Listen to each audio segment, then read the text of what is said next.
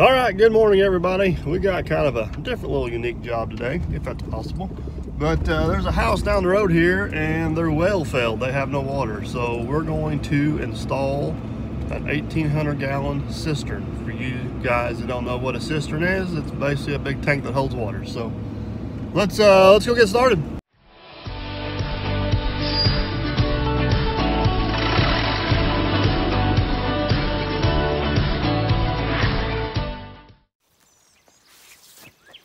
All right, guys, we just rolled in down here. Here's kind of a quick little overview of what we got going on. I don't know if you can see it right down there, but that's the well. It quit working, it dried up. That's an old cistern we found. There used to be an old house sitting over here, and it's actually in pretty decent shape. We were talking about possibly reusing it, but decided against it. It's pretty deep, pretty dirty. By the time we relined it, it's gonna be about as cheap to put a new one in. So there's the house up here. So basically what we're going to do is right here where the track hose at, we're going to dig a hole and put an 1,800 gallon cistern in. Let me get this machine fired up and I'll kind of give you a little bit of a rundown of what all that's about. Gosh dang, I got to get this thing cleaned out. I'm embarrassed. This thing don't have air conditioning, so in the summertime it gets a little dirty in here. There's no excuse for it. I'll get it cleaned up, I promise, but hopefully she still starts. Oh yeah, burning like a kitty cat, even though it's a John Deere. All right, guys, here's kind of the gist of the project. We have got to dig a hole that is basically 11, trying to think here. It's got to be 11 feet long, 6 feet wide, and 90 inches deep. Now we're not going to go the full 90 inches deep because we're on this hillside here a little bit, and I want it to be able to kind of stick up a little bit where we can kind of fill down to it. I prefer to go up the hill a little bit farther, but you can barely see it, but the fiber optic line runs like right through there. So by the time we get our set back on our ditch and everything to be safe, we're gonna have to be down the hill here a little ways, but that's all right. It's still close enough to the edge of the driveway to where they can get it filled with water pretty easy. I prefer to be using my other bucket right now, but I lost a dang tooth on it leveling up where this pad's at. I got Luke heading back to the shop to get me a new I got the tooth, I just need a keeper. So anyways, we'll get the tooth back on that. But basically what we got to do is dig this hole. Let's just call it 6 by 11 by 8. And then we'll put 6 inches of sand, 6 inches of fill sand in the bottom of it, which kind of gives it a cushion for that tank to sit on. Then once we get the cistern set in there, it'll come on a truck. It's kind of got like a little gantry crane thingy off the back. I don't know, it's a goofy looking sucker.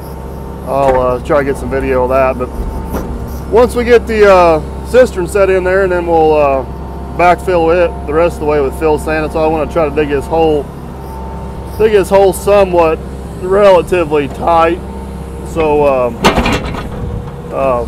we're not using a whole lot of sand. But basically what I'm doing now is just trying to get this hole started, and I'm dumping this dirt over here to the side. I'm sitting on a hillside of this track hoe, so I'll dump this dirt over here to the side, and then whenever it comes time I can kickstand myself over, and I'll have something to sit on to take out. I got to take another pass out basically about right here, and it'll be a whole lot easier to do that if I'm squared up on it, if that makes sense. That's why I'm putting the dirt over here. But that's kind of the plan. Then after we get the cistern set, we'll dig a trench down and intersect that water line coming from that other man, that is some gooey stuff. We'll intersect that water line going down to the well, which it is basically right there, if you can see. So once we get the cistern dug, we'll intersect this water line, and we'll dig a trench up through there and tie into this thing to this new cistern. So notch this back so it don't fall in on somebody. There you go.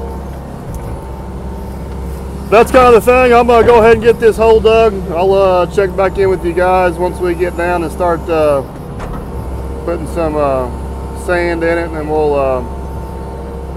obviously get some video of putting the cistern and everything in. So.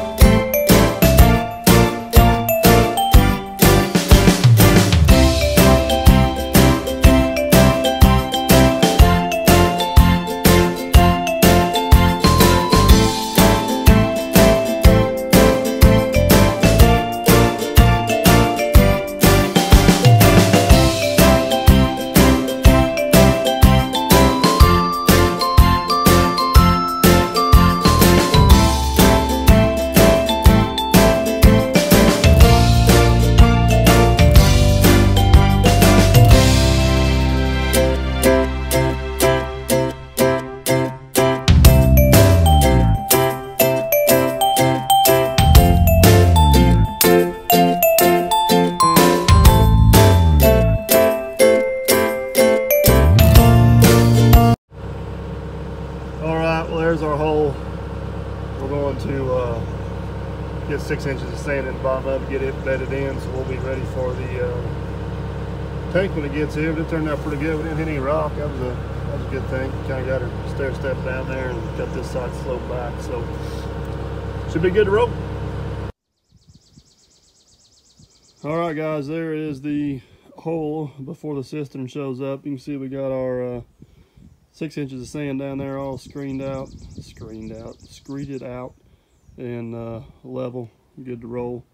The tank's on its way. It's supposed to be here in about half an hour, 45 minutes. We'll get the video set in that. But in the meantime, I'm gonna go get the small traco and see if we can, it's like 2 miles down the road.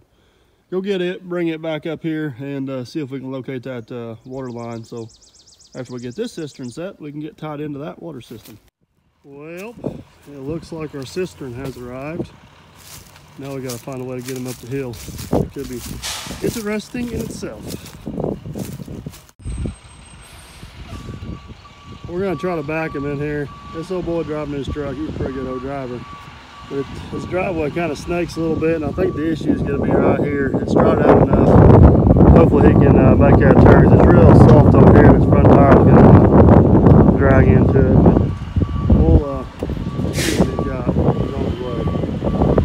Sorry about that wind. It's picked up here pretty good. Around the first corner.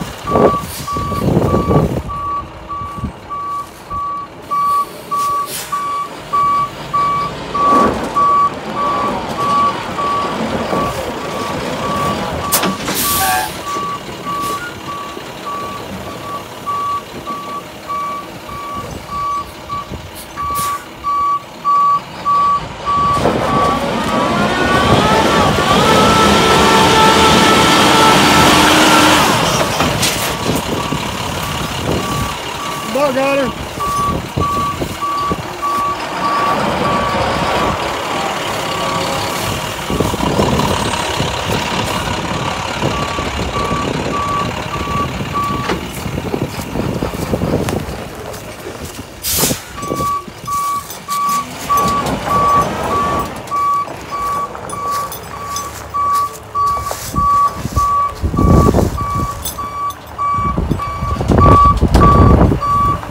little hard on the landscaping, but I think we're gonna make it.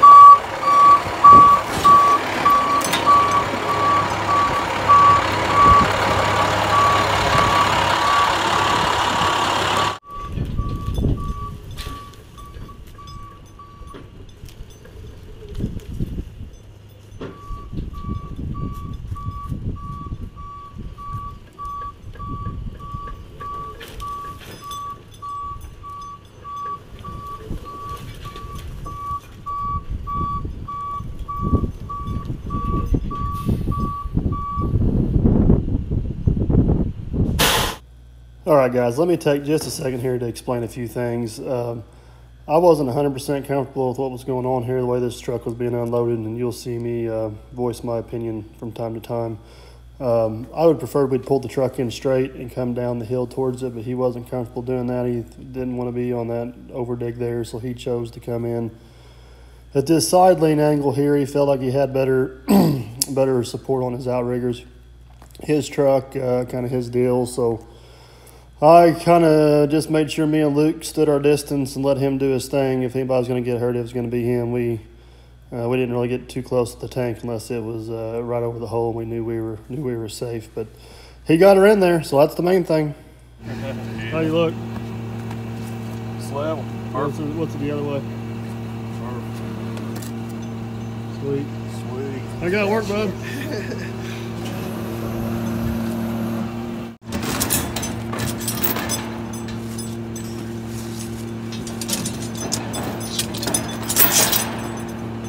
Handy little tool keeps you from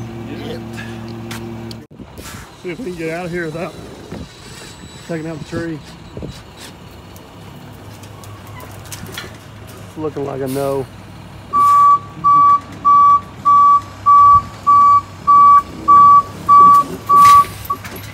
Looking like a definite no.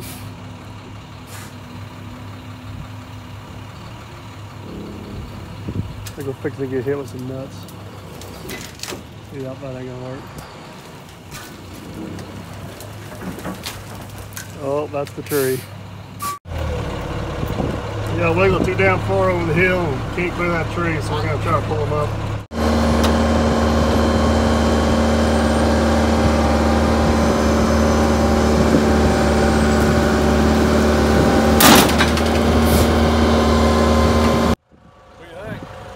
That guy's crazy. I thought I got all my fingers and my toes and he's on the road out of here. But check that out. This thing fits like a glove in the hole. It's like we actually knew what we were doing when we dug the hole, Luke. It's almost like it, yeah. So we'll get our backfill with sand, do a trench dug for the plumber. We're gonna be done with this until the plumber gets done. So onward and upward to sand.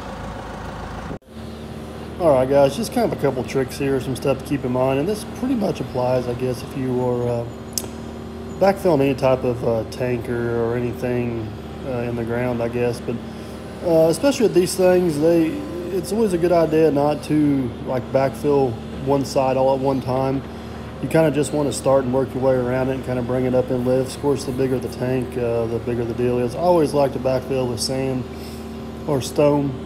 This kind of gives you a little bit of a buffer, a cushion between the ground. It kind of gives the place, it gives it a place for stuff to move, I guess. The other thing is, especially like with these cisterns, it's always a good idea to have them backfilled before you fill them with water.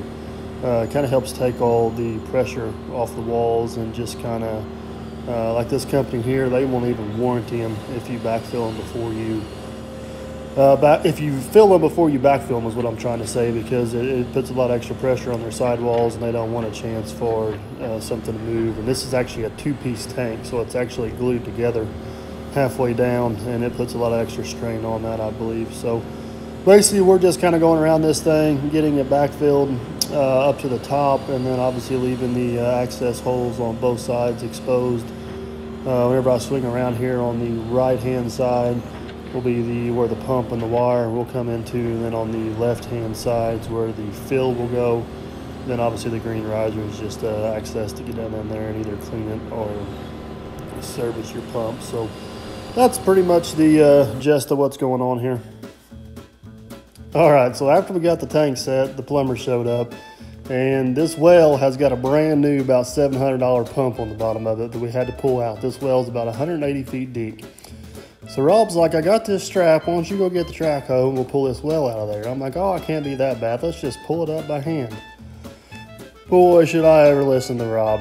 Yeah, it just about killed me. Rob was laughing his butt off of me. About 40 feet up out of the ground, he was laughing at me like, you still think this is a good idea? And I finally gave in. Yeah, I finally get in. I'm like, Rob, mercy. Let's get the strap. He's like, oh no. He goes, you started this by hand. We're going to finish it by hand. I think he was just trying to kill me. Here I am. I was like, I got to take a breather. Found me a Gatorade. Rob's just sitting there laughing at me. I'm like, all right, I'm over this. Let's get this stupid thing out of the ground. We didn't know it at the time here. We were sitting here taking a breather. We were only like 20 feet away from being done. We finally get this stinking thing up out of the ground. Long story short, next time we go to do this, I'm going to listen to the wise old man, Rob. And even if we got a bullet 10 or 15 feet at a time with the track hoe, that's what we're going to do, because that was miserable. All right, guys, here's the update. We got the well pulled. Yeah, Rob's like, use the excavator. And I'm like, oh, we got this. I ain't making that mistake again. I'm listening to Rob next time. Oh, it killed me pull 180 foot of well out there. Oh, getting too old for this crap. But anyways, back to what I was saying. Our T plumbed it up there. We got to do a little bit of electric work there. And then we got to get our pump set in the tank, but we're getting there slowly. All right, let me give you guys an update while we're out here at the end of the day. We got our trench dug down to the, well, first off, we got the pump pulled. We got the trench dug down to the water line, got the T in and the valve, or the T in the valve. We ran into a little more electrical than we were anticipating, so Luke's on his way to town to get that. And we dug a hole down there next to the well to cap off the line going to the well, because we don't want the cistern to fill in the well. All right, guys, we're back at the cistern job. I can't speak. Job. Plumber's got all of his stuff done. Lines ran up into the cistern, pumps down in the tank. Got the fill and the vent over there. So we are going to take sand and bed that pipe in, and then get everything back filled and cleaned up. And we got the hole to clean up down there. But, I think wind's still blowing. So, but anyways, I'm gonna get this pipe bedded in with a little bit of sand I got left up there, and get this all backfilled and cleaned up, and call it job complete. All right, guys, we're getting ready to call this one a wrap. This is what she looks like all finished up. There's the access lid, there's the fill, there's the valve down there. Got the ditch put back in. This is sloped as good as I'm going to get it with the track hoe. We'll let it rain, let it settle out, let them decide what they want to do with the yard. We may come back and tweak it a little bit later, but it's going to serve its purpose for now. This old clay, nasty, sticky, bally stuff, but here's a look at it from the bottom. So she don't look too shabby. Looks like we're going to beat the rain by the skin of our teeth. So I'm going to get this thing loaded up before I get wet, head to the house, catch you guys on the next one. All right, guys, hope you enjoyed that video. If you just take a few seconds to hit that thumbs up button. If you like what you've seen, hit the subscribe button. If you want to make sure the first person to see the next video, tap the bell. You can also find us on Facebook and Instagram, and we'll see you on the next one.